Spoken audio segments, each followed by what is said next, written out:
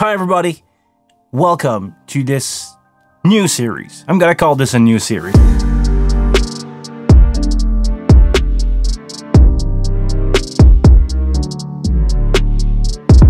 I want to record a full song with the wing.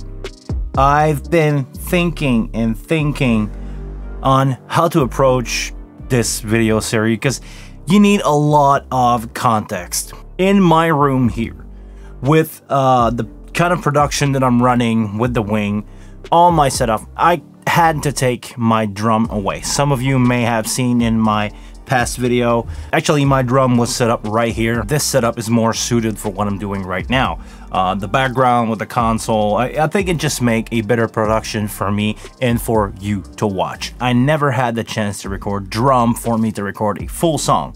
This is when I reach out back in January, or it was maybe December of 2021, for your help.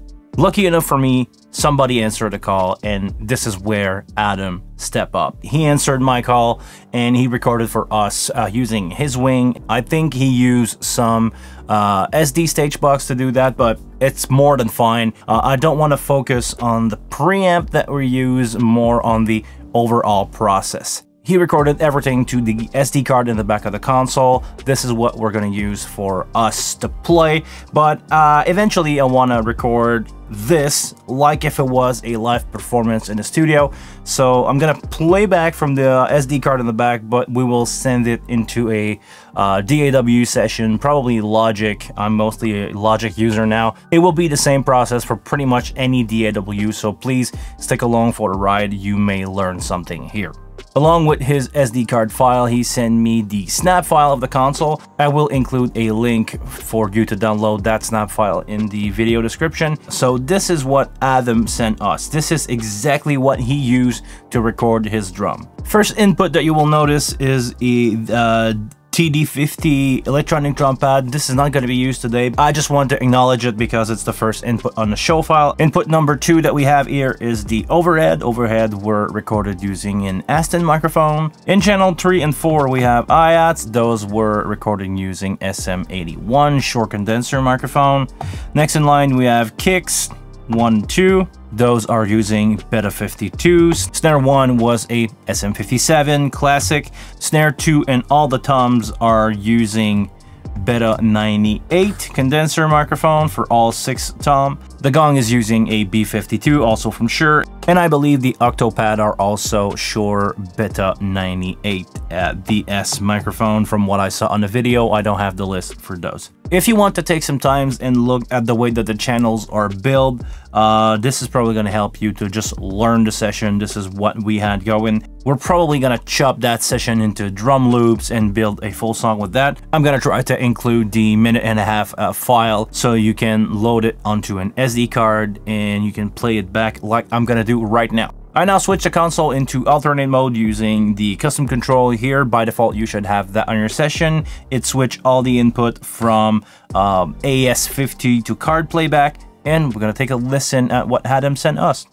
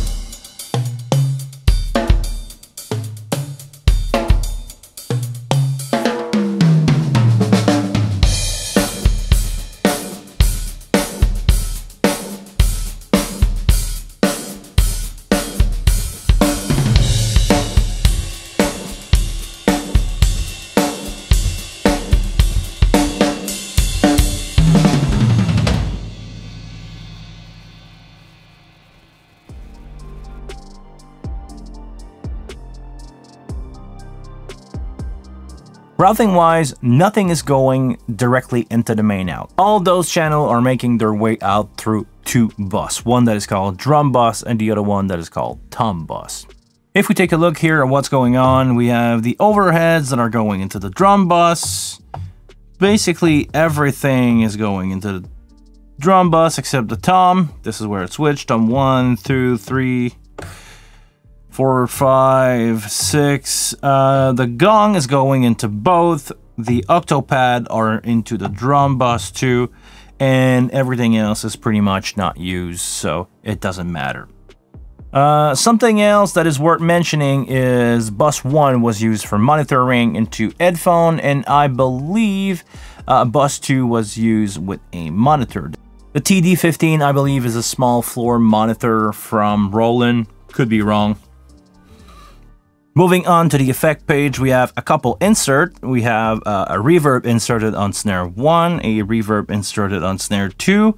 On the drum bus, we have a Neve channel strip. The gate is not used. The EQ is flat and dynamic, maybe compressing a little bit. Do we have anything else in there? Yes, we have a tape distortion. I can see the order here. This is the Neve channel going into the distortion. After that, we have on the tom bus. Do we have two things? Yes, we do. So what do we have here? We have the bus channel, so the warp, adding some distortion in there. Dynamic, EQ not used. So a little bit of compression, and that is going out into a reverb. The VSS3 just to give it some room. The effects mix is 33%, that's pretty high. The two limiters that you see on the right there, this is what I had on the main out, just so I can send out good level for you to listen to. Those are not part of the session at all. That's gonna be it for this first episode of recording a full song with the Wing.